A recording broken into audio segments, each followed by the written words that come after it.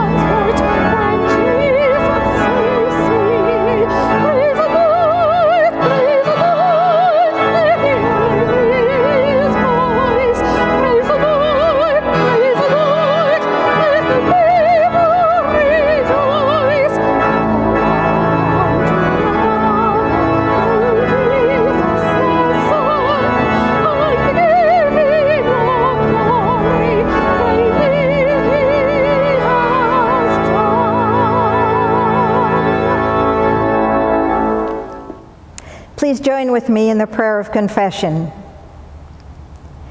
Jesus said, "Nothing is hidden that will not be disclosed, nor is anything secret that will not come to light." Trusting in God's grace, let us confess our sin. Dear Lord, we struggle in our lives with doubt, loneliness, and fear of the unknown. We look to other sources for answers to hard questions, to justify our actions and to seek comfort. Help us to remember that you alone are the source of all our needs. You guide us on the path that leads to joy. You teach us the real truth of life and death. You shine upon us and our lives. Forgive us when we doubt and when we trust, when our trust becomes questionable. Now take a moment of silent confession.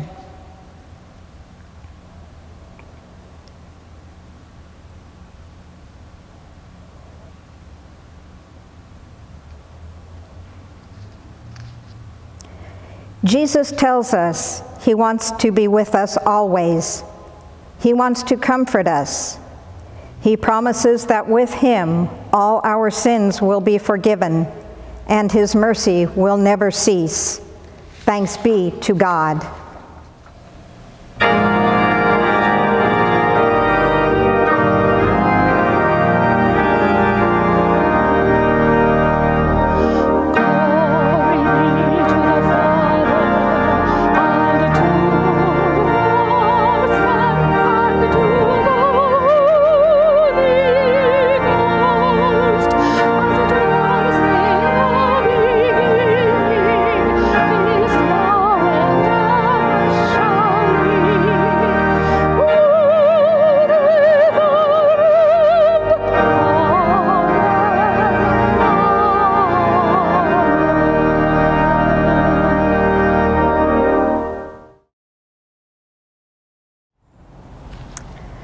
This morning's epistle lesson comes from the book of Romans.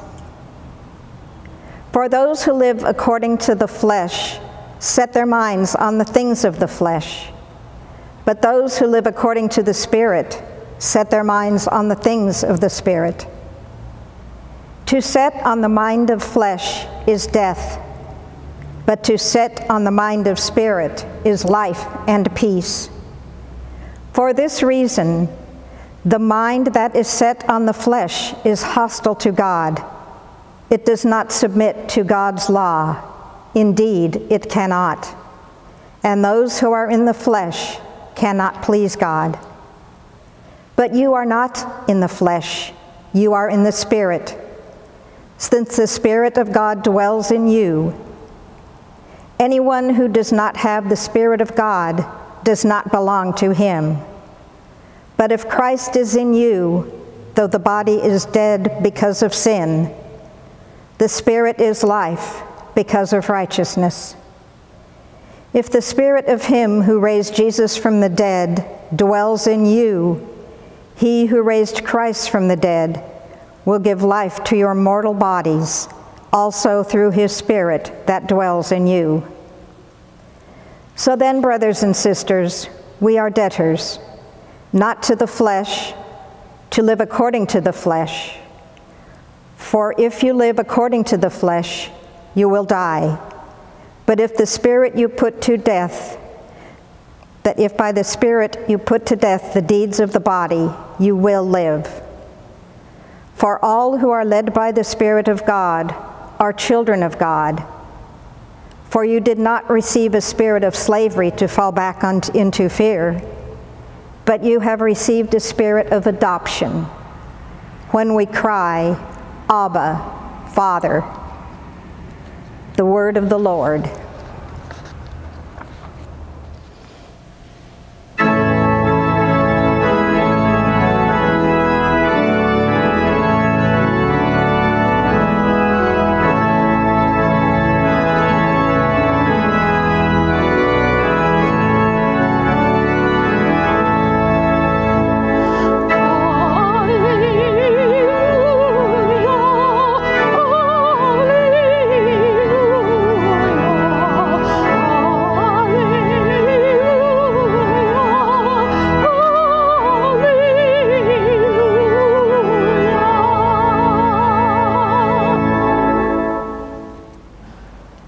Our gospel lesson this morning comes from John.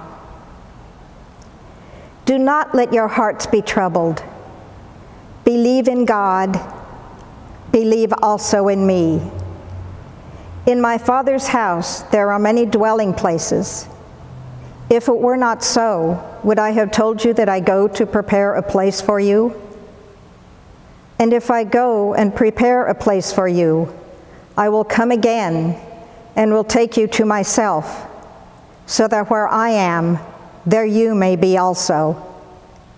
And you know the way to the place where I am going. Thomas said to him, Lord, we do not know where you are going. How can we know the way?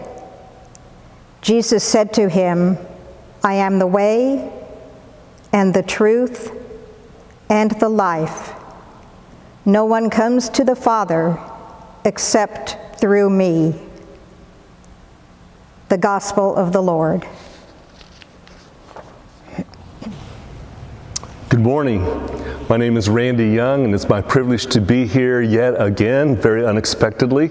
But I'm here to bring a word of good news to you.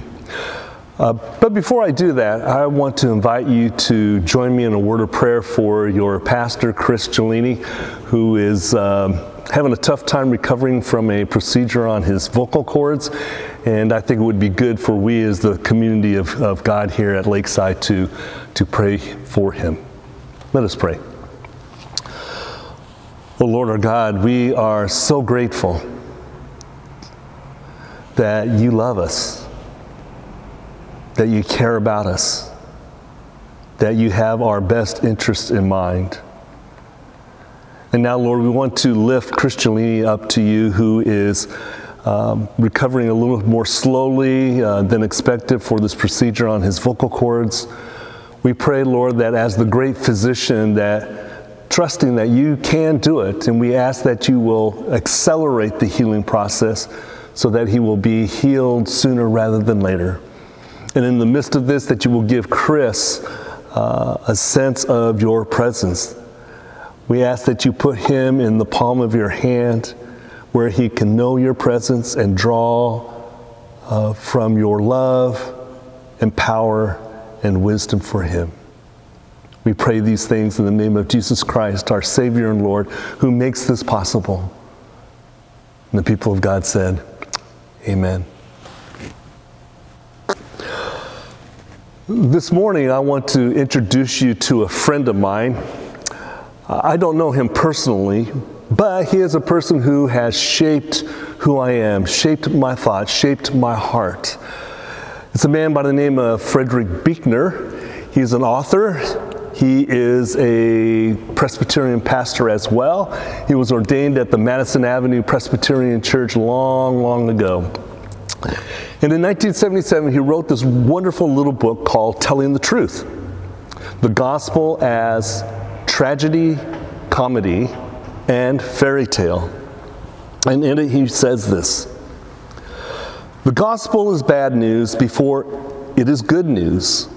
It is the news that man is a sinner, to use the old word, that he is evil in the imagination of his heart, that when he looks down in the mirror all in a lather, what he sees is at least 8 parts chicken, phony slob. That's the tragedy. But it is also the good news that he is loved anyway, cherished, forgiven, bleeding to be sure, but also bled for. This is comedy.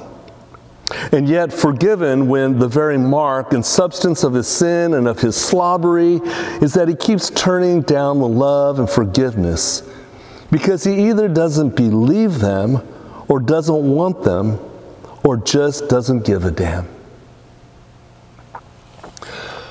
We all know what bad news looks like.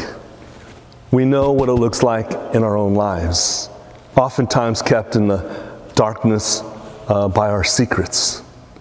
We know what it looks like in our country now, with the rioting on the streets of our cities and the rise of crime and homicide in those cities. We see leaders blaming one another while sidestepping their own responsibilities. We see media living into the journalistic principle, if it bleeds, it leads, more times than not. scaring people more than informing us. We see the scientific and medical world struggle on how to deal with this pandemic called coronavirus. We see political leaders struggle with the social unrest that began with the death of George Floyd in Minneapolis. We are told there are peaceful protests that looks somewhat like riots. There are leaders who are calling for defunding the police. So in the face of all this bad news, what's the good news? What is the good news of the gospel for us in this day? What is the good news that the Church of Jesus Christ has to offer that no other entity in our world has to offer? What do we bring to the table? The Bible says, "You shall know the truth, and the truth will set you free." I believe that's true. I believe it's absolutely true. However, it's my observation that most people like the truth only when it's focused on other people, not ourselves. The calls for justice is wide and loud, but under close examination, it is a call for other people to pay the price, to pay the penalty, to bear the consequences for the injustice. Those people deserve justice. Punish them for the wrong they have done. But when the focus of justice gets turned around and focuses on them, on me, the cries for justice disappears. I've been around the ministry and the church for 40 years now, and I have never heard people say, "Give me justice. Give me what I deserve. Punish me for the wrong I have done." When you are the object of justice, you don't want justice. You want mercy. Mercy becomes more important than justice. See, we don't really like hearing the truth, particularly when it's about us, because truth reveals reality, the real me, the real you.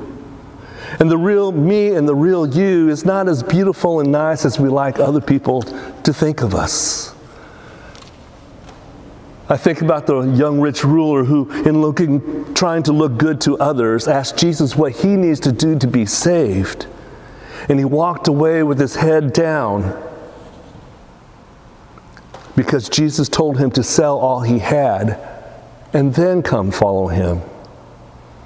I think about Ananias and Sapphira, who tried to fraudulently show the early Christians how generous they were.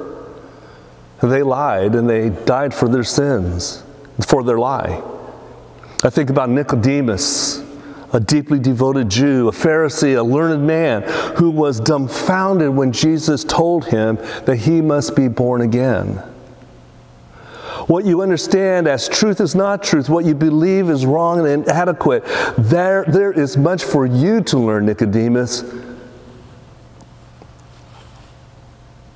The truth is that we don't really like hearing the truth about ourselves. Thomas Sowell is a 90-year-old man, turned 90 this year, who has worked for the last 40 years at the Hoover Institute, just down the road in Palo Alto. He has written nearly 50 books, wonderful, insightful books with a point of view that provides a different kind of perspective, and why I enjoy reading him. He has said this: the reason so many people do not understand so many issues is not that these issues are so complex, but that people do not want a factual or analytical explanation that leaves them emotionally unsatisfied. Seems to me, as I have lived my life, and I'm getting towards the end of it, we live in a world in which self-esteem has become most important in life. How we view ourselves, how we feel about ourselves is ultimately what is important. And we are concerned about what other people see us. And as our emotional well-being has become so very important, It seems our egos have become more fragile.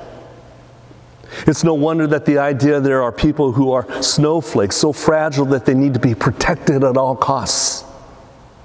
We give out participation trophies that are really meaningless, but are for some reason emotionally satisfying. Blaming the president and the CDC for decisions you made is emotionally satisfying. Blaming schools for your lack of knowledge is emotionally satisfying. Blaming others for your predicament is emotionally satisfying.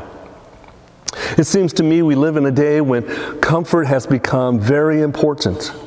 We want to be comfortable. We don't want to be offended. We don't want people who think differently and value other things than us to voice their obviously wrong opinions. And so on Twitter or whatever social media they use, people are shamed and shunned, driven from participating in the public discourse by whatever social media, to the point where many people are losing their jobs. There's something emotionally satisfying about attacking others and shutting them down, but it does not get us to the truth, and the truth that sets us free. During World War II, before and after World War II, there was a very interesting group of authors who would meet on a weekly basis, and they called themselves the Inklings. They met on a weekly basis at a tavern where they would share their latest writings and receive the critique of their fellow authors. Two of the most notable authors were J.R.R. Tolkien, who wrote Lord of the Rings, and C.S. Lewis. And Owen Barfield, who was another member, said that they would discuss big ideas as well as in pursuit of the truth, as well as their own writing.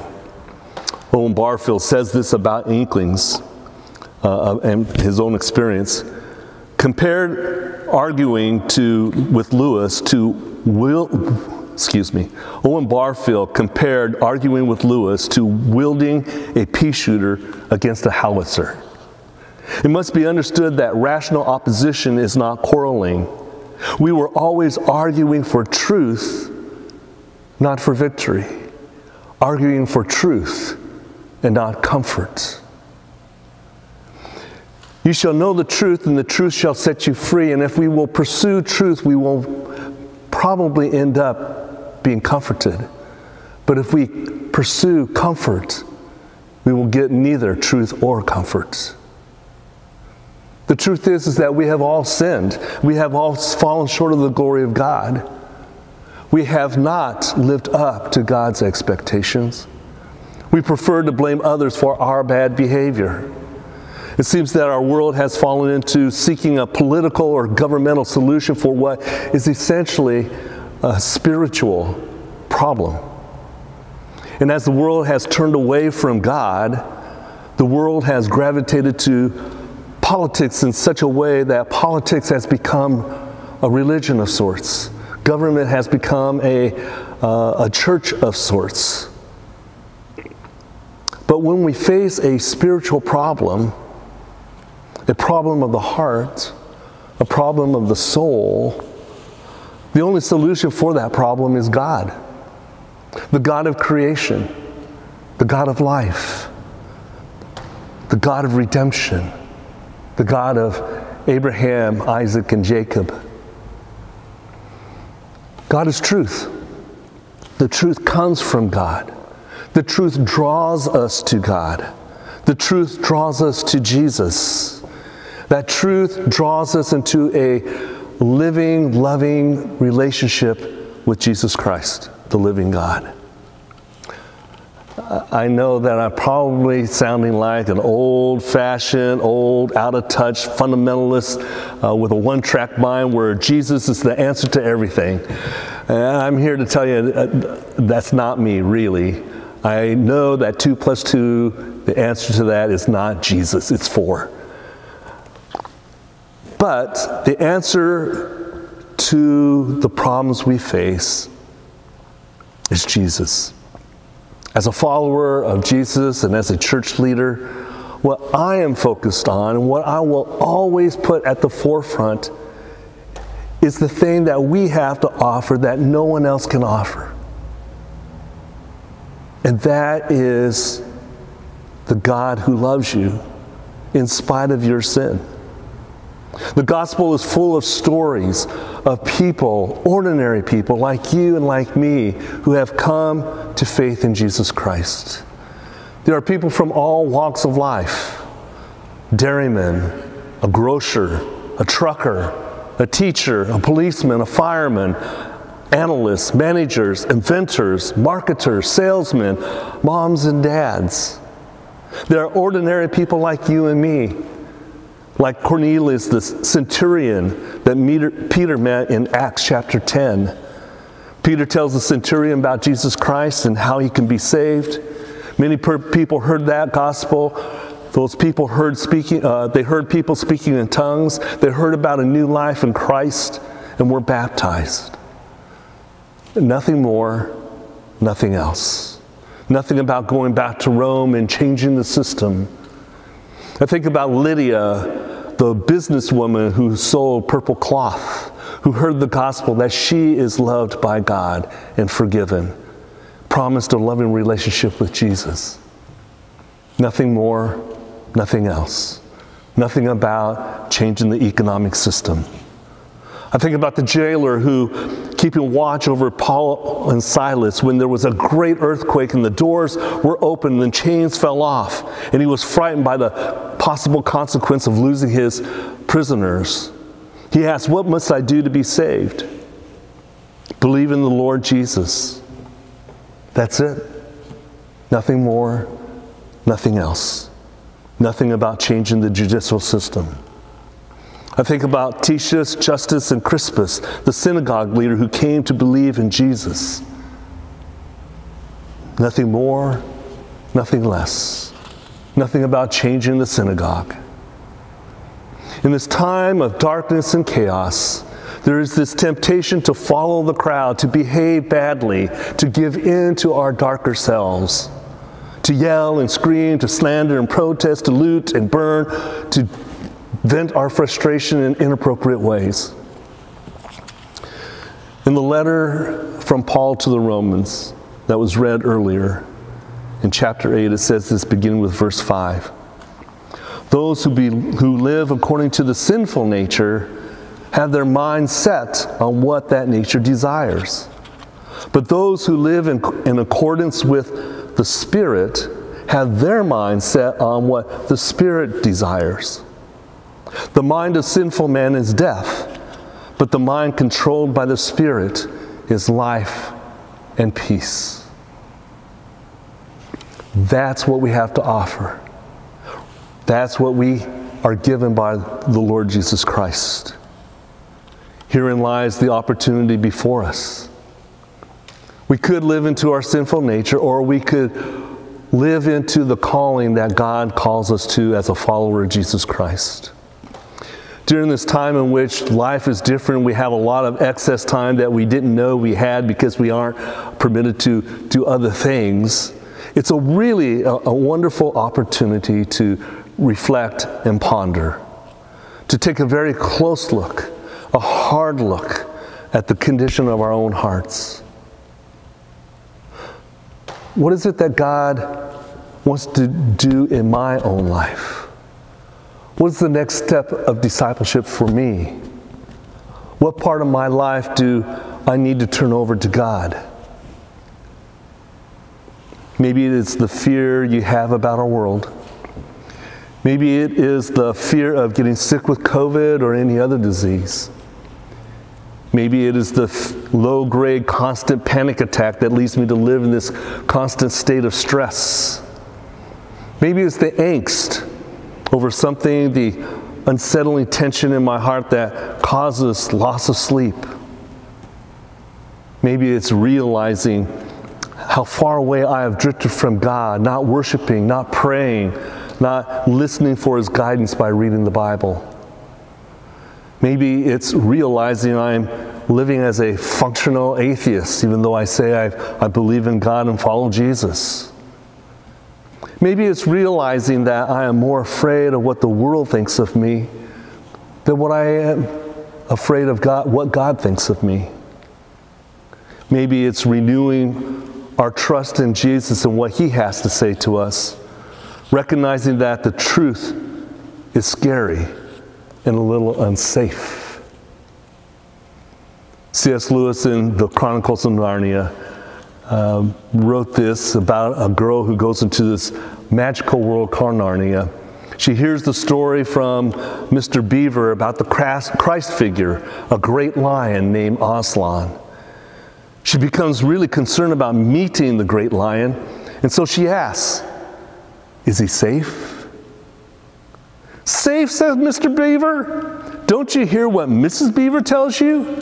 Who said anything about safe? Of course he isn't safe, but he's good. He's the king, I tell you." God isn't safe, but He is good. And He looks out for us. And He wants the best for us. So how's the gospel fairy tale? We often think of fairy tale as being fictitious stories of make-believe, that they don't really exist. But the gospel fairy tale is very real. As real as the sun that warms the earth, as the rain that nourishes the planet, the air that we breathe. In today's world in which we hear so much about justice, about righting the wrongs, God offers the inexplicable gift of mercy, what we all want when the focus is on us. It makes no sense why God would reduce the sentence for our sin against Him and humanity and also expunge the record and pay the penalty Himself.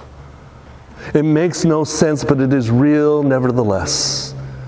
And it gives us great relief, an internal, deeply satisfying peace, a peace that passes understanding, because it doesn't make sense. And that is fairy tale. Let me reread Buechner at the beginning, what I read at the beginning, but finish with what he also said. At the beginning, he said, "The gospel is bad news before it is good news. It is the news that man is a sinner, to use the old word, that he is evil in the imagination of his heart, that when he looks in the mirror all in a lather, what he sees is at least 8 parts chicken, phony slob. That is the tragedy. But it is also the news that he is loved anyways, cherished, forgiven, bleeding to be sure, but also bled for. That is comedy. And yet forgiven when the very mark and substance of his sin and of his slobbery is that he keeps turning down the love and forgiveness because he either doesn't believe them or doesn't want them or just doesn't give a damn."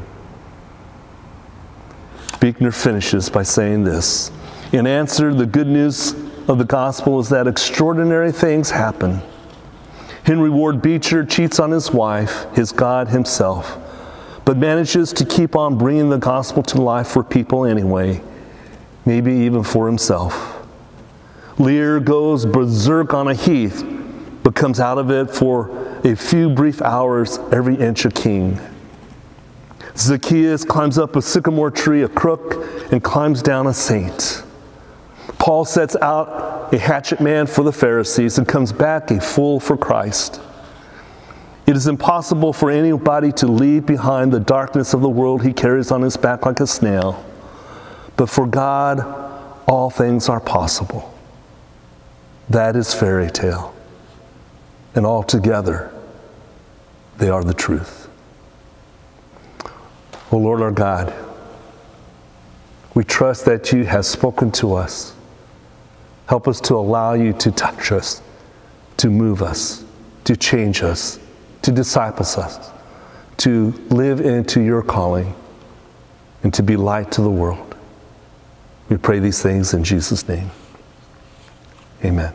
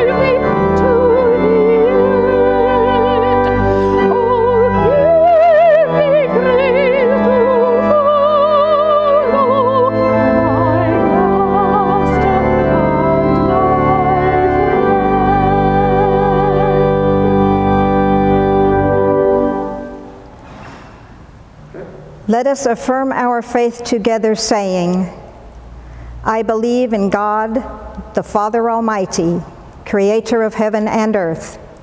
I believe in Jesus Christ, God's only Son, our Lord, who was conceived by the Holy Spirit, born of the Virgin Mary, suffered under Pontius Pilate, was crucified, died, and was buried. He descended to hell. On the third day he rose again from the dead. He ascended into heaven. He is seated at the right hand of God the Father Almighty, and he will come to judge the living and the dead. I believe in the Holy Spirit, the Holy Catholic Church, the communion of saints, the forgiveness of sins, the resurrection of the body, and the life everlasting. God of all hope, our lives have changed in ways we could never have imagined possible, but our faith in you remains strong. There is so much to pray for and much to be thankful for. We pray for those who are hospitalized or in quarantine and ask that you would continue to rest your healing hand upon them. We pray for the nurses and doctors who put their lives on the line so that others may live. Bless them in their work. Give them times of rest and time spent with you. We thank you for those who have recovered. We pray for those who mourn the loss of their loved ones and ask that you would bring them comfort and peace. We pray for those who have lost their jobs, whose businesses have closed, who struggle to make ends meet, who are hungry and lonely, that they would be strengthened by the prayers of others and know that they are not alone because you are walking with them through this journey. We are thankful for the outpouring of love by people from all walks of life who provide food, clothing, and other essentials, who make phone calls, and who send cards to those in need. Bless these your servants in their work, and bless those whom they serve. We are thankful for being able to meet the challenges of finding new ways of bringing one another together online with worship services and Zoom meetings. We are thankful for the scientists who are busy working on a vaccine to cure COVID-19 and in the process are discovering medicines which can be used in the treatment of other diseases. We pray for our church, its staff, and congregation as we continue this journey together. May we cling to your promises. Give us strength, understanding, and patience, remembering that in your time, this too will pass. These things I pray in the one constant and essential in our lives, Jesus Christ, our Lord and Savior. Amen. Truly, God has blessed us with the rich, varied, and abundant gifts of creation. From God's abundance, let us also give abundantly. During this time of pandemic, we still need your generosity to ensure the presence of Lakeside in our community and in our world. You may send a check to the church or visit our website, lakesidepresbyterianchurchsf.org, to make your contribution.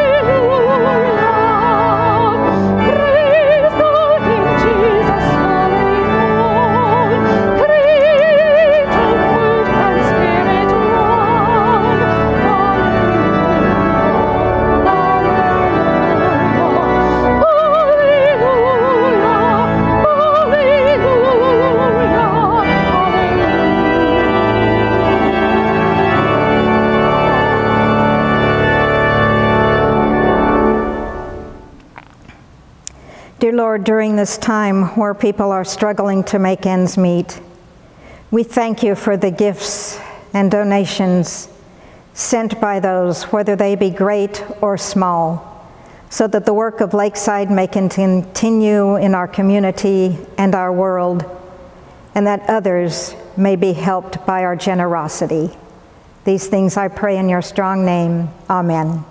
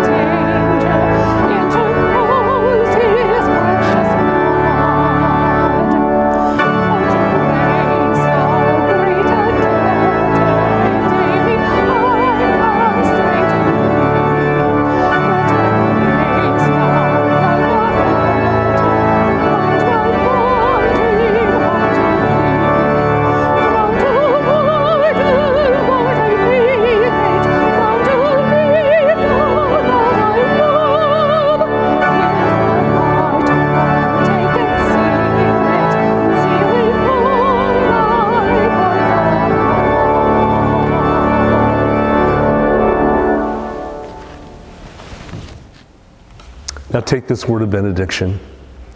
Now to him who is able to do far more abundantly than we can ask or imagine, according to the work within us, to him be the glory in the church and in Christ Jesus throughout all generations, forever and ever. Amen.